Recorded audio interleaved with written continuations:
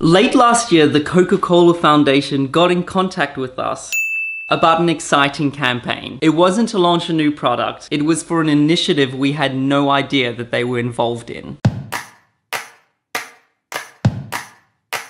Ever since we picked up a camera and started this channel, we had two goals. One, get out there and explore the world whilst inspiring others to do so. And two, make a difference.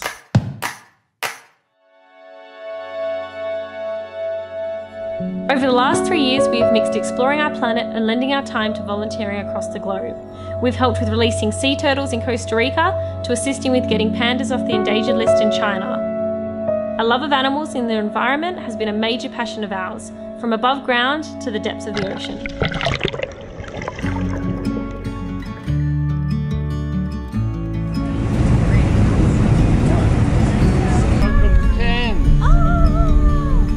Just the same as I left you.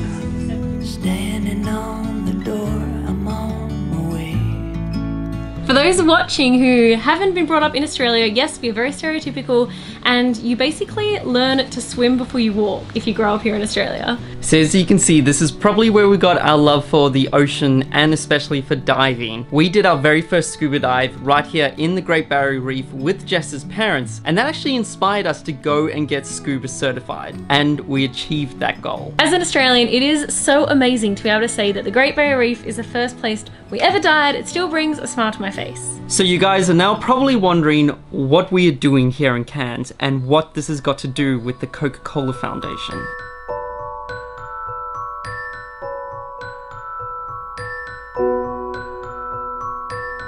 There may be as many as 12 million starfish currently on the reef. Starfish, when they're in plague proportions, will eat their way through all of the hard coral that's in their path. In the same way that a locust plague will eat its way through all the vegetation in its path. These outbreaks are being driven by a number of factors. One of the most dominant factors is nutrients coming off the land. These nutrients feed phytoplankton growth, which is a food source for the baby crown of thorns. The nutrients are coming primarily from farming operations. They're coming through fertiliser runoff. All of these are dominated by farming activities. Coral cover in the central and southern part of the Great Barrier Reef is likely to be reduced to well below 10%. So we've just come out to an aquarium so we can get an up-close look at these juvenile crown of thorns starfish. Hi, I'm Annie Taylor and I'm an educator at Cairns Aquarium. So we have here the crown of thorns starfish, which naturally does occur in this region. There are other factors helping these guys grow to great sizes, and they're eating coral at a much faster rate, causing a lot of damage, about 50% of the past damage in the last 10 years or so. Farming runoff's a really big one, so the chemicals in the water are causing algal blooms, allowing these creatures to then find more food, and with no predators and great food, breeding occurs, and it's just getting to a rate that we can't control. It's crazy to finally see these juvenile crown of thorns starfish and then hearing how much damage they're doing to the reef.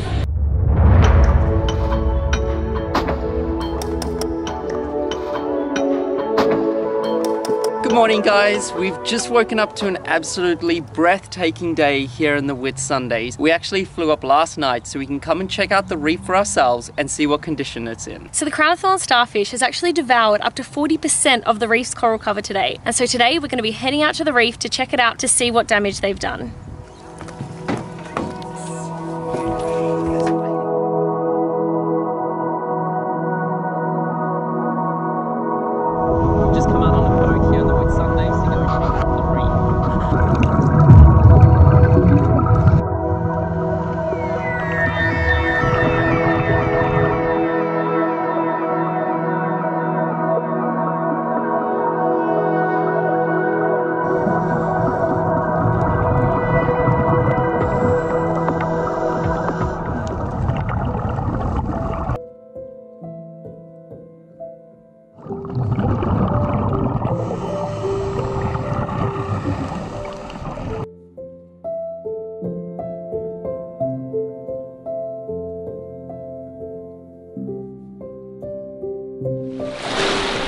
Wow, this is so sad. Seeing all the effects that this is having on the reef, This is just such a special place for us, and seeing it disappear like that is so disheartening. In the future, we want to take our kids to come and see the Great Barrier Reef, just like Jess's parents took us out to see it for the first time. Okay guys, there is still hope for the reef. Today is where we find out about the plan, and that plan is Project Catalyst. So since 2009, Project Catalyst has partnered up with over 70 local sugarcane growers here in Queensland, the Australian government, WWF and the Coca-Cola Foundation, all to help protect the reef. Now they've actually put us in contact with some of the local sugarcane growers here in Queensland. So today we're hiring a car and going on a little road trip, driving out to see and hear some of these farmer stories and learning about their passion for Project Catalyst. Trying to wake up from a dream. Hey, the big It's yum. harder than it seems. We found the big mango. Birds are flying all around. Banana. Welcome to Bloomsbury. We just made it to This Taronga. is where I should be. Where are you going, Jess? Inside a simple song.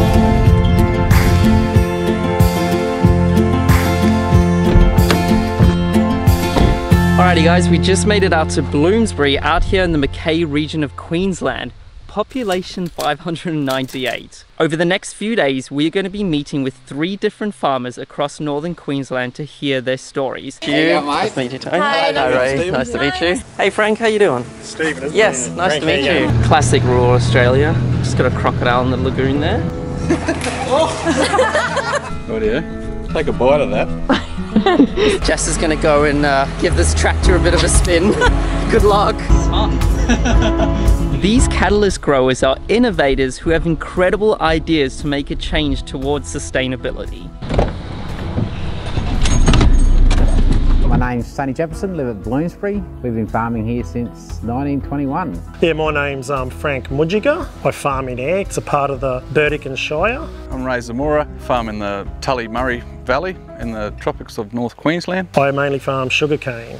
Project Catalyst was formed by Coca-Cola Foundation and WWF and NRM groups 10 years ago. It's our 10th anniversary this year. How long have you been with Catalyst now? 4 years. Oh, cool. Yeah. Yeah, I've been with Project Catalyst now for 7 years. Project Catalyst is an amazing, wonderful network of like-minded growers, given the support from Coke and WWF to enable us to do that. Yeah, it's amazing, brilliant. Yeah, I love the Great Barrier Reef. We go out there fishing. There's always plenty of fish to catch, and I want that to keep happening for generations and generations to come. It's something worth protecting and fighting for.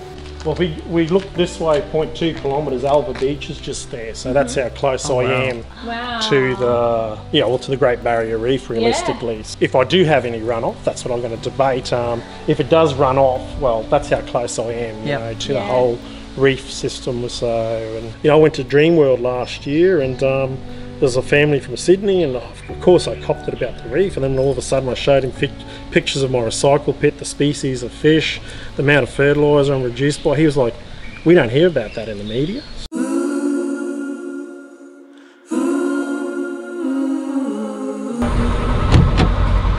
We're just getting ready to start planning. Have you ever been inside a machine as big, Jess? So I'll go first. This is Big crazy. Farmer Jess. I'm glad we've stopped near the crocodile. Yeah.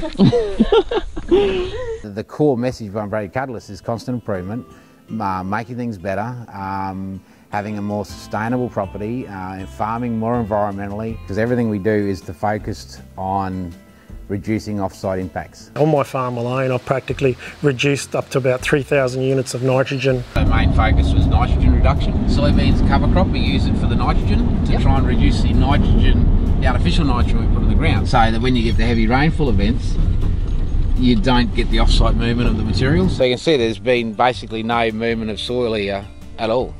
Are we going inside? Yeah. Oh my. Thanks. Whoa. It's like hunting through the jungle, isn't it? Yeah. All my nitrogen stored in there in an organic form. Good farming practices. And get lovely, beautiful dirt, full of roots. Because without healthy soil, we haven't got healthy planet, we haven't got healthy people. Yeah, massive changes to what we're doing that might impact the reef. So the thing is, our water is actually metered.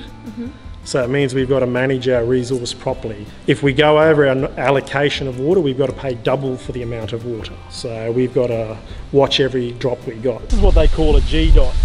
This is like a moisture monitoring probe. So it eliminates the guesswork on when to water your sugarcane. Like if we overwater, we end up washing the nitrogen out, and we don't want to see it gushing out down the roadways and all that, like flowing into creeks that flow into the reef. Yeah, I've got some skip row trials in, which involves planting every second drill of cane. Basically halved our input costs, but it can grow up to 70% of normal production. Yeah, as the water's going off my farm, I've done everything I can to make it the best pristine quality it can be. we're creating the conversations, we're having an impact, we're making the changes. So go and tell the world, like you guys coming to visit my farm is actually wonderful, and people get on there and say, oh, these growers are having a go, which is a great thing. Hey, thanks for your time. Thanks for coming anyway. Thank you so much. Thanks so much for letting us come and Anytime. chat and learn more about it. That's okay.